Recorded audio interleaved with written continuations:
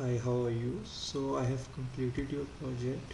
Here you can see I have placed here all the total companies, displaying names of the companies, displaying here, and here I have applied multiple calculations to show you your desired outcome. This one which you wanted. This one I have made it in a tabular fashion.